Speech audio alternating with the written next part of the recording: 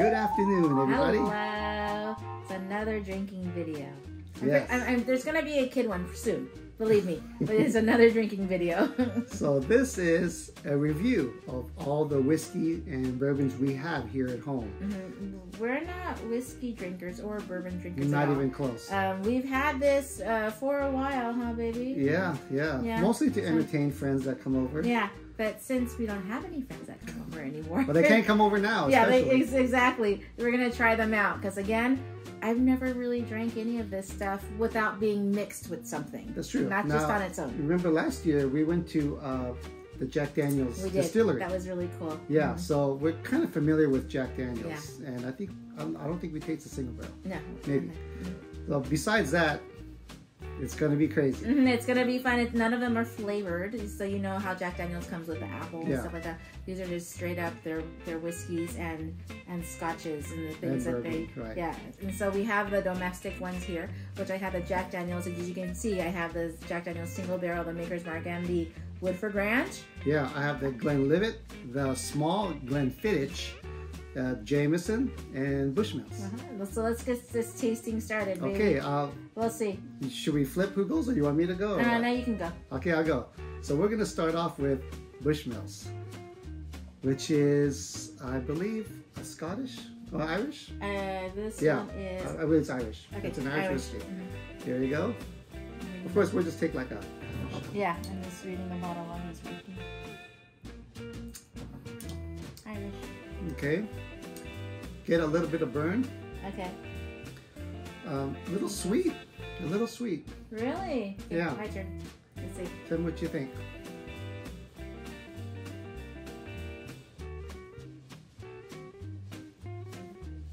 A little bit of burn. A little bit. I taste like I'm in a forest. It tastes like kind of like woodsy or oaky. Definitely oaky. It is a little bit of sweet. That's actually really good. It's not bad, huh? It goes down smooth. It's already warming me up, so it's dangerous. We'll see how we feel at the end of this video. Okay, we're gonna move on to the Jameson. Let me get some water really quick. We'll move on to the Jameson now, which is a Irish whiskey.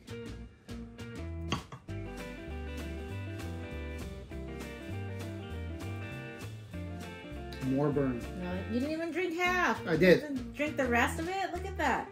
Don't cheat on me. Thank you. More burn than the Bushmills. For some reason, I thought the Jameson would be a little bit more smoother, but it's definitely a little bit more burn.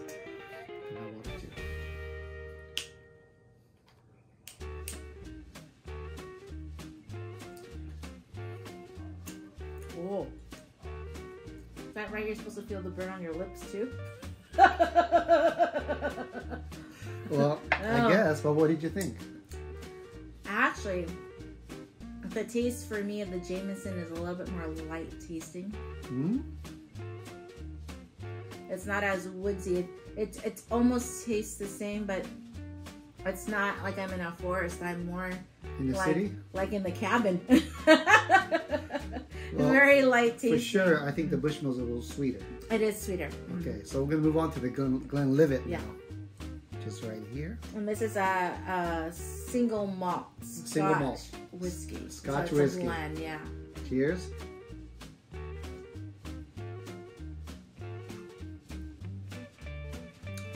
Okay, less burn. Really? Less burn than the Jameson. Not as sweet. So that's the tones that I'm getting.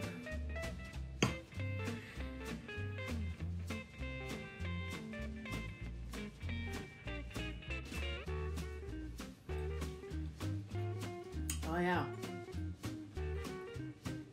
A lot less burn. This one's really smooth. Do you think it's a single malt? Because I've seen some single malts, single barrels. I don't know what the difference is. You can really, what's interesting is you can really taste the difference of these drinks. Yeah, back to back. That tastes very woodsy to me. Not sweet at all, just very woodsy to me. It's really good. Okay, well, this is the Glenfiddich. You could read about this one. I believe this is also a Special Reserve Scotch whiskey also. It is a Scotch whiskey. It's also, yep, same thing. Aged 12 years, single malt Scotch whiskey. Same thing as the Glenlivet. Yes, and Glenfiddich is a little FYI. It's like triangular. Even the large bottle is also triangular. Because I heard, like back in the days on the ship, if it fell over, they didn't want it to keep rolling away.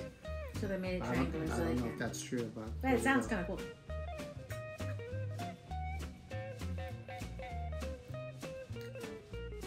A little bit of a sweetness to it. Not as much as the Bushmills. This one, the burn kind of lingers on your tongue. To me, they all smell the same though, just so you know. They all smell alcoholic.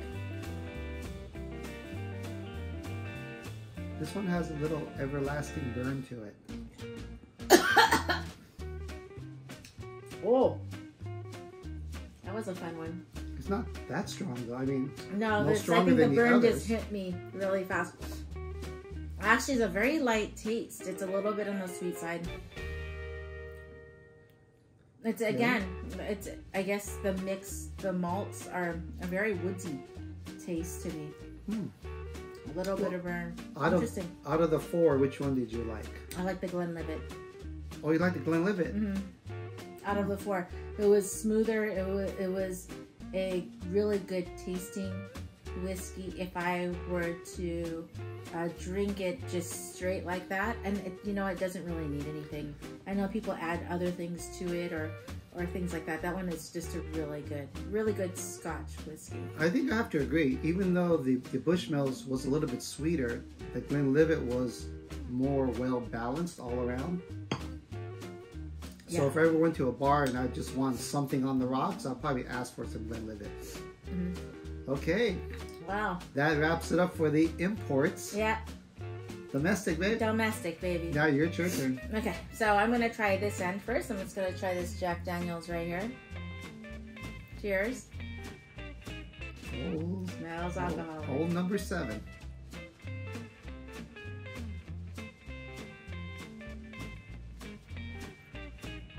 No burn at all. Huh? Tastes oaky. Well, I think all the whiskeys are in oak barrels. That's probably why. It's really good. It's no burn at all, which is really good. It's a very light tasting. Minimum, minimum burn. Yeah. Minimum compared to these. That was really good. Mm-hmm. Interesting, huh? That was really interesting. Are you getting warm in here? We have our fake fireplace on. Oh yeah, but I don't think it's that. I think it's getting kind of warm. Okay, let's try this other one. Okay, what's that one? This is the Jack Daniel's single barrel. Single barrel? Single barrel. Yep. Hand selected. We really don't know what the single barrel means. I think we're paying attention when we're at the Jack Daniel's. No, this is only 94 proof. Only 94 compared to 80 with that one. Look. 94. Ooh. Okay.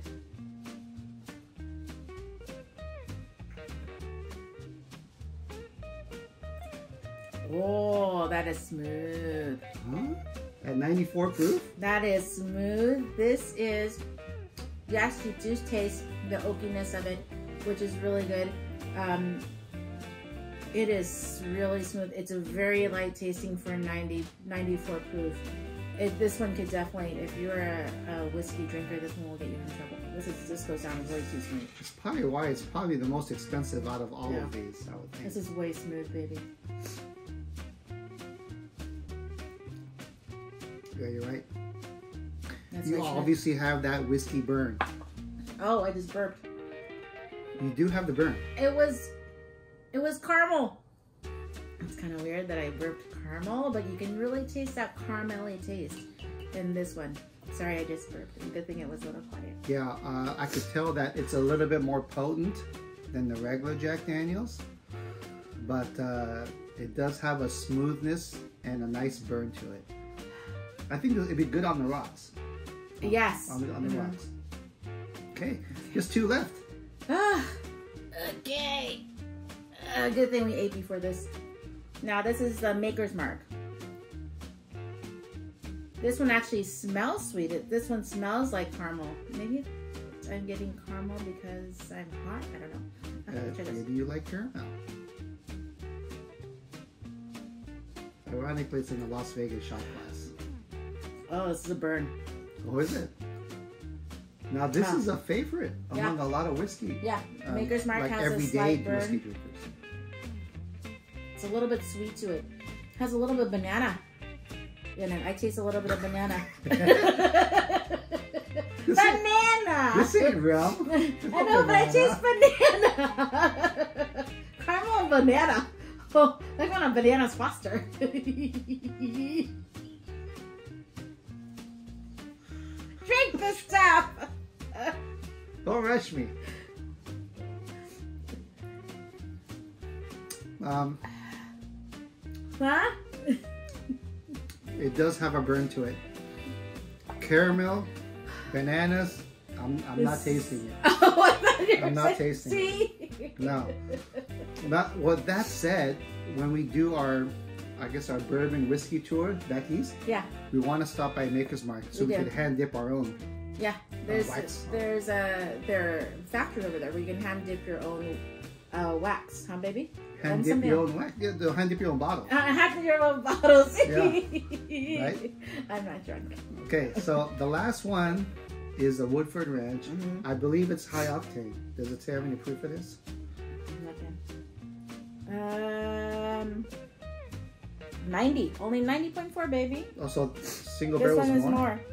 Well, go ahead and get it right there. 90.4 proof Woodford Ranch. Nice road turn. I mean Woodford Reserve. You're the one that said ranch earlier. I did Woodford Ranch. Yeah. It smells just like alcohol. By that, I'm guessing you mean whiskey. It smells like regular whiskey. Oh, there's a burn to it. This one has a burn to it. Would you say as much burn as like the Jack Daniel's regular? No, as much as international.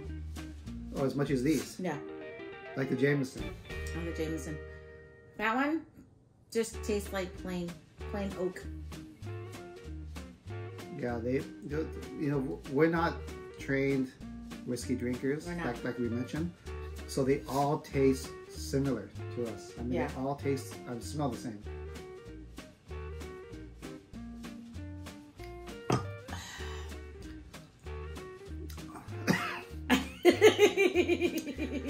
It does have some burn. It's probably because of the higher proof. Wow. So successfully tried all 8. What is your favorite? Favorite. You said favorite.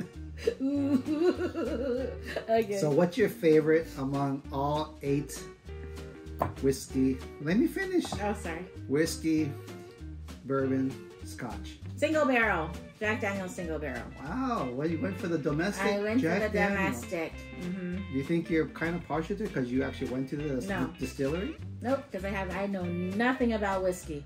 And to me, if I were to drink any whiskey, this is the one I would drink.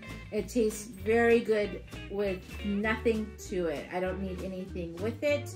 I can taste it I like it plain. Again, I've tried like Jack and Coke before and stuff like that, but this one doesn't need anything at all. So the other ones, I think some of the other ones, I think it needs to be toned down a bit. Maybe with a mixer. I don't know if that's the right thing, but I think that some of the other ones may need to be toned down with a mixer, but this one is the best tasting one. So did you like the Jack and Coke when you had it with the regular Jack Daniels? I don't remember. You're expecting me to think? And I just had 8 half shots of whiskey? Which is 4 shots of whiskey. No, because I was going to ask, if you like Jack Daniels and Coke, maybe single barrel and Coke would be more awesome. Maybe, but I don't think it needs a mixer. But maybe. I think so. Yeah. Wow. You can drink it straight up at the bar next time? Sure. Like a cowboy. Give me the bottle. Like a cowgirl. Give me the bottle. Yeah. I'll bring my spurs. Well, there you have it. Your favorite was that one. What's yours? For mine, you know what? It's a short video. Hurry up. It's going to be a toss-up between the single barrel and the Glenlivet. I really like this one too, because this sucker's been aged for 12 years. So I would say I'm gonna go against the grain, and I'm gonna choose Glenlivet as my favorite. Wow, a mix. Yeah, just like you and I. Kind of a mix. Chinese, Japanese. Oh yeah.